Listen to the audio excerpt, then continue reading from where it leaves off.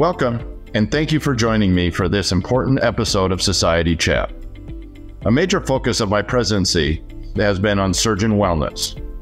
As colorectal surgeons, our jobs take a significant physical and emotional toll on us. The impact of the emotional wear and tear is often subtle and not obvious. We know firsthand that when it comes to adverse events that affect our patients, it's not only the patients who suffer. The psychological and emotional trauma we endure as surgeons in any situation where a patient under our care is adversely affected is called second victim syndrome. Here with us today to discuss second victim syndrome is Dr. Tracy Hull. Dr. Hull is a professor at the Lerner College of Medicine of Case Western University and the holder of the Victor Fazio Chair in Colorectal Surgery at the Cleveland Clinic. And she also is a past president of ASCRS. Dr. Hull, welcome to Society Chat. Well, thank you very much for having me. I'm honored to be here. Can you just describe what second victim syndrome is? It's a term that was coined by somebody who was named Dr. Albert Wu in 2000. He was at Johns Hopkins. And it was pretty much in your intro to describe the emotional and physical trauma that all caregivers felt after a mistake or adverse patient outcome. There's a lot of people that think we should call it second victim phenomenon because it's a continuum and not an all or nothing syndrome means all or nothing. But it's exactly what you're describing, this intense reaction that we can get to something that happens adversely for our patients. It feels like we have failed them. And when you said it can be subtle, to the person who is internalizing it, it is absolutely a chaotic, overload of negative emotions. So it can really take a toll. And if it's not addressed, it can lead to PTSD. So that kind of leads to the next idea is that sometimes this term of the second victim is not often acknowledged and even somewhat controversial. It's controversial because there's a group of people that feel that it should not be called second victim because the patient and the patient's families are the victim. And victim can denote that there must be a perpetrator, and the patient is definitely not the perpetrator. We're not saying that at all. And it also means that problems that happen with patients, they feel makes it sound like it's more random. Now, when you really think about people who suffer with second victim, yes, it can be a mistake, and we should be striving very diligently to avoid patient errors and have quality care. But you can't tell me that the person that's traumatized taking care of COVID patients who were dying right and left and really suffered from the second victim syndrome, you can't tell me that they didn't have a really emotional response. So I don't care what you want to call it. It is real. And I'm not an expert, but I have a lot of interest in it. And I have a lot of interest because especially young people tell me a lot of their issues with this, that how real it is and how it affects them. It affects a lot of people. How prevalent is it? And what are some of the signs, or how do we know that this is sort of above and beyond what is just a normal emotional reaction to an outcome? It can affect any caregiver. It doesn't have to be a physician. It could be a pharmacist. It could be a nurse. It could be a physical therapist. So it could affect anybody. So number one, it's very wide range when you think of it like that.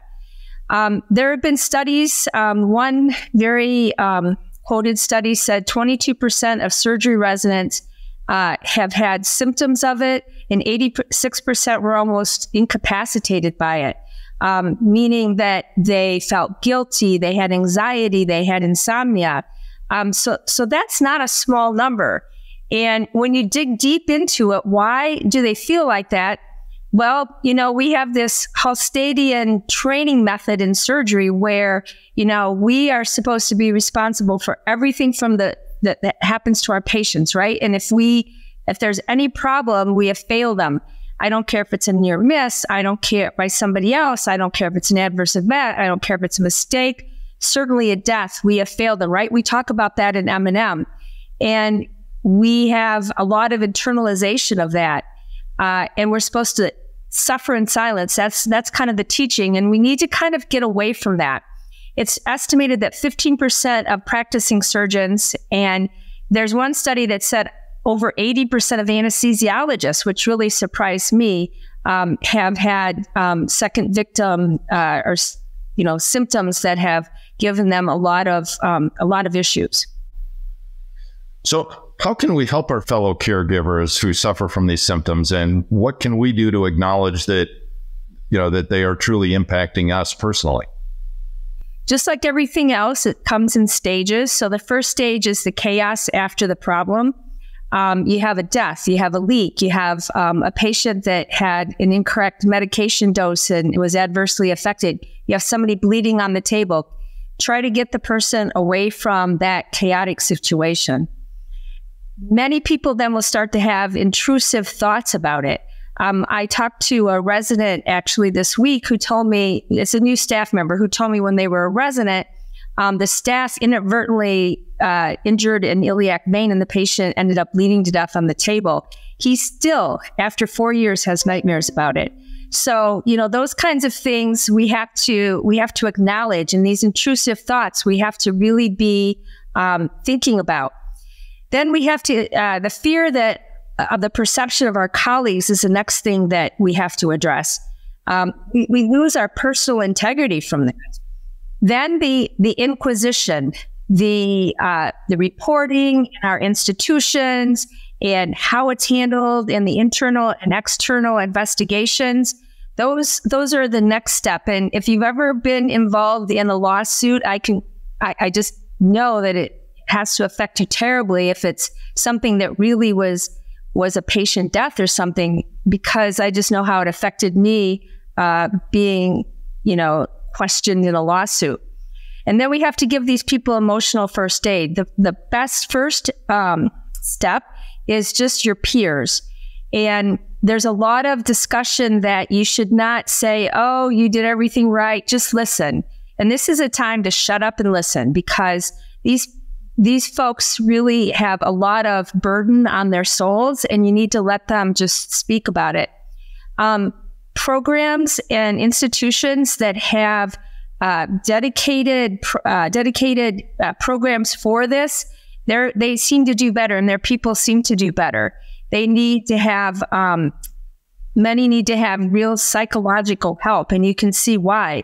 And then the final disposition, you're either gonna drop out, and some people drop out, some people commit suicide. It's scary, but there are, 300 to 400 suicides a year of physicians, not even just caregivers, physicians. And, this is felt to be a part of it. Some survive, but just persist, and some thrive. And the difference felt to be between thriving and surviving is if your institution supports you and how they support you. So you can end up trying to look at it more as a learning situation rather than a punitive situation. We have to recognize that it exists. I don't care what you call it. I mean, we've all had something happen that we've done our very best for. A patient leak and the patient dies. And you could have done everything right. And it just shakes you to your core. And we can't let people just, like this early career person that I talked to this week, you can't just let people just keep suffering.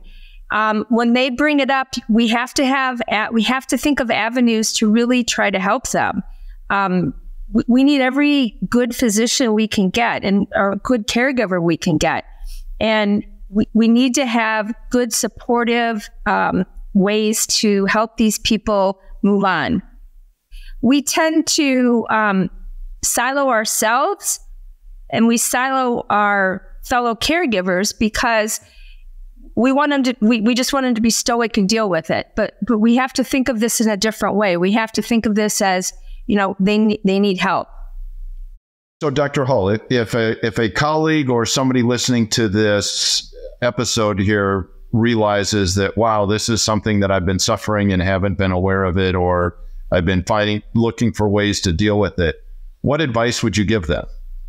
Number one, find an empathetic ear in one of your friends, your significant other, one of your peers, somebody that you don't feel is going to judge you. So that would be my first thought. My second thought, if your institution doesn't have a formal program, you need to get professional help.